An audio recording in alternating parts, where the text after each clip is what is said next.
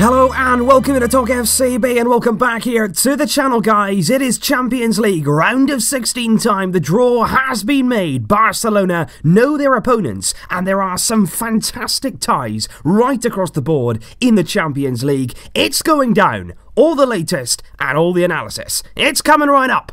Let's do this. And before we do get started on the draw, I want to first of all confirm the dates these matches will take place. The first leg ties will be split over two midweek dates. First of all coming on February the 12th and February the 13th, and there'll be another game week on the 19th and 20th of February. Then the return legs will be played over March the 5th and March the 6th, and then March the 12th and March the 13th. So we've got a bit of time to wait, but I tell you now, these games are worth waiting for. And let's kick right off now with the way the draw was done indeed, and it was Manchester City who were second out of the hat, and they will face Schalke in the round of 16. Man City there, dominant of course in their domestic division, fighting with Liverpool right now for the Premier League title, and so good as well in the Champions League under Pep Guardiola. They will face Schalke, who are arguably the weakest team in the round of 16, and that could be a really difficult game right there. Man City playing the away leg first with the second leg at the Etihad, and I think that really could be right there. A comfortable victory for Pep. You don't want to write anybody off in the round of 16, but that looks a really good tie there for Man City in Game 1. Game 2 was the first of the big hitter encounters. Atletico Madrid coming up against Cristiano Ronaldo's Juventus. Those two have had a lot of tussles over the years. Atletico Madrid facing Ronaldo will be fired up for this game. First game coming at the Wanda Metropolitano. That is going to be an electric atmosphere there for the round of 16 stage. The second leg then from the Juventus Stadium. It's going to be really good game, I think, that one. Two sides who are quite pragmatic in the way they play. They're quite happy to play on the counter-attack, and two teams in Allegri and Simeone coming up against each other there.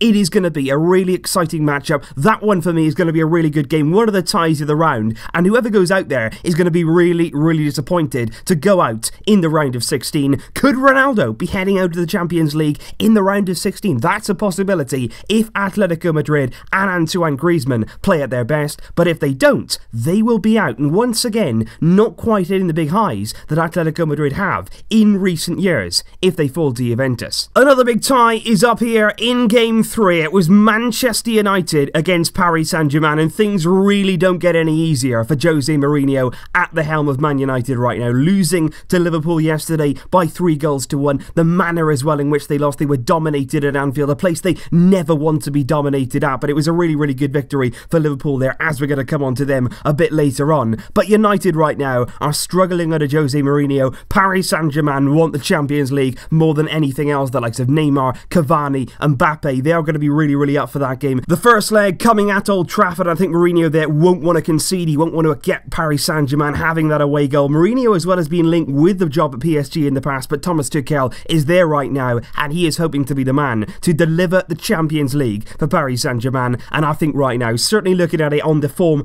of right now, PSG, big favourites for that one. But come the end of February, come the start of March, who even knows where United will be? Who even knows who could be in charge at that point? Up next was the runners-up from our group, which were Tottenham, and they will go up against Bundesliga leaders right now, Borussia Dortmund, who have started the season in incredible fashion. They really have got their mojo back, a lot of structure about their team, a lot of good players. Paco Alcácer banging in the goals. He was again at it at the weekend. He has been phenomenal since joining Dortmund, and Tottenham here have got a tough game on their hands. They got a really difficult game here. We saw them come through in our group. They were not convincing right throughout the entire group stage. Harry Kane carrying them through, a few important goals from Christian Eriksen as well. They've got some very good players. They're a good coach in Mauricio Pochettino, but I think Dortmund headed into this one. The second leg being at home could be massive. The yellow wall is going to be bouncing. It's going to be an incredible atmosphere, and I think Dortmund are really set up this season if they do play the way that we've seen them do in the domestic league and the Champions League so far. They've kept a lot of clean sheets. They're good going forward. Like I say, they're very organised, and I think this Champions League campaign is nicely set up for them, and it will not be easy at all for Tottenham. And then it was Lyon against Barcelona in the round of 16. We have officially been drawn against the French side, Olympique Lyon, who coincidentally are the French team to reach the knockout stages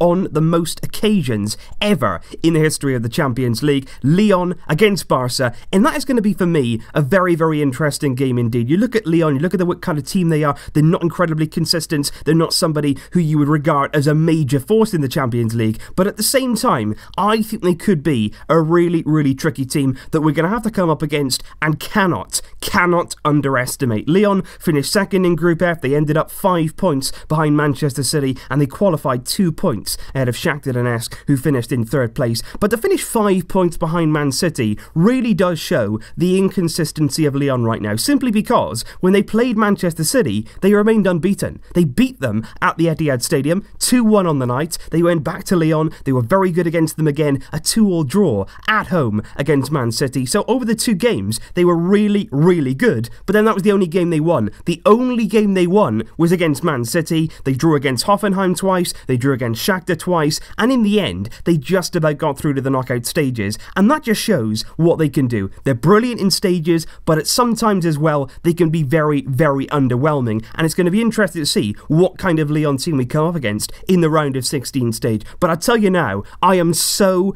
happy that they beat Man City at the Etihad Stadium, because that is no mean feat, and now we won't underestimate them. Now you'll look at that game and you'll think, look, that's what they can do, and that's really, really important. We know what they can do, we've seen it there, now we can analyse that, we can work on that, and we can arrive in this game knowing that if we don't play at our best, if we don't apply ourselves, if we don't come out with the right attitude, we could end up, like City did, on the receiving end of a Lyon shot result. We know that now, and we can act on that. That is really, really important. And overall, I think you guys were very, very happy with the way the draw turned out. You look at Lyon in Liga 1, they're currently third right now, 13 points behind PSG in the league, a long way back in Liga 1. And if you look at the poll here, you can see a lot of people very happy with the result, a lot of people voting yes, they were happy to draw Lyon in the round of 16. But what impressed me the most, what really did make me happy about you guys, I said, look, what do you think of the quality of our opposition? What do you think? How hard is this draw against Lyon?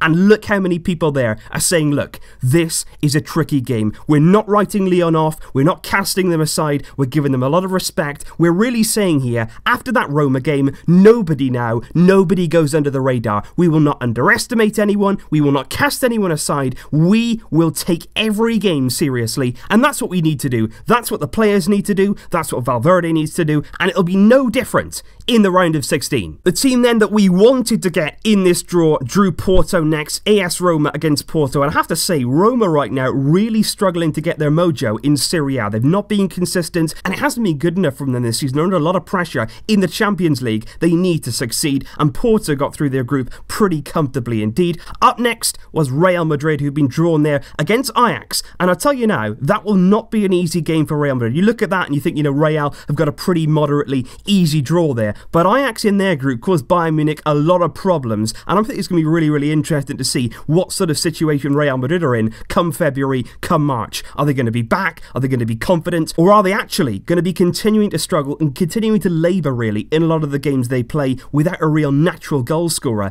in their team right now in the Champions League after Cristiano Ronaldo? So Ajax in that game have got to take confidence into it, and they've got to go for Real Madrid and genuinely believe they could do something. And the final game of the round of 16 will be Liverpool against Bayern Munich, and that is another tie in this round of 16 stage, which I think there is very, very exciting indeed. Right now, you look at Bayern and you say under Niko Kovac, they haven't really been consistent. They're back in the Bundesliga. They're not top. That's not where they want to be. Bayern in the Bundesliga will never accept anything below first place. But at the same time, like I keep saying, by February, by early March, things could be very, very different indeed. He might have worked out his best team. The players might have got on board with his ideas. And I think that there is a really interesting tie. Klopp coming up against Bayern, spent so much time in Germany, knows that team like the back of his hand, beat them, of course, to the title in one of his seasons there. He will be desperate to beat Bayern there in the Champions League, and very significantly, the home leg, first leg, is going to be at Anfield, and then the second leg at the Allianz. Anfield on European nights is brilliant, but they will not have the second leg, and they're going to have to start this one well, I feel, if they are going to get past Bayern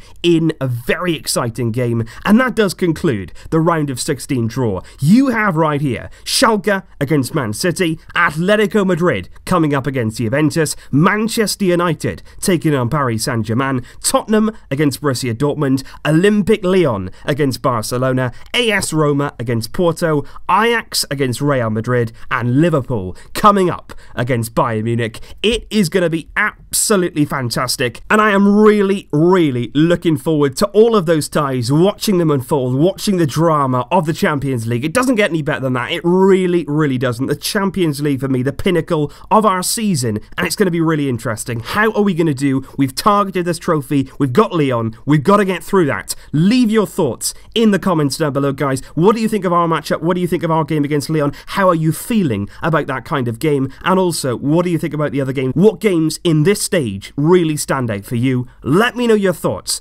in the comments down below. I will see you soon, and of course closer to the time there will be a lot more videos coming up on our game against Lyon. But until then, as always, Visca El Barça.